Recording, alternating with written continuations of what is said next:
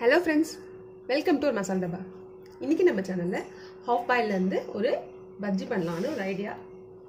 அதுக்கு நான் வந்து பஜ்ஜி மாவு எடுத்துர்க்கேன். ரெடிமேட் மிக்ஸ் தான் நான் எடுத்துர்க்கேன். இதுக்கு ஒரு 4 முட்டை வந்து நான் ஃப்ரீசர்ல வச்சிருக்கேன். இப்போ காலையில வச்சிட்டீங்கன்னா ஈவினிங் அதை பண்ணிடுங்க. ஒரு நாள் 2 நாள்லாம் ஃப்ரீசர்ல வைக்க கூடாது. முட்டை ஃப்ரிட்ஜ்லயே வைக்க கூடாது. நம்ம இந்த டிஷ் பண்றதுக்காக நான் காலையில வச்சு ஈவினிங் எடுக்கிறேன். சோ அதை எப்படி பண்றதுன்னு பார்க்கலாம். இப்போ பஜ்ஜி மாவு வந்து நம்ம மிக்ஸ் பண்ணிக்கலாம். நார்மலா பண்றது தான். எப்பவுமே தண்ணி ஊத்தி நம்ம எப்படி கெட்டியா பண்ணிப்போம் அதே மாதிரி தான் பண்ண போறேன்.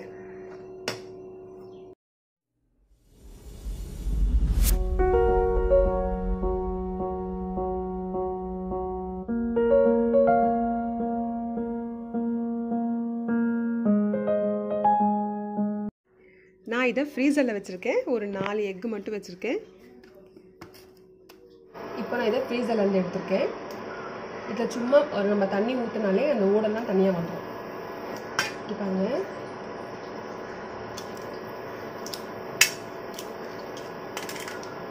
வேகவே இல்ல. நம்ம கட் பண்ண போறோம்.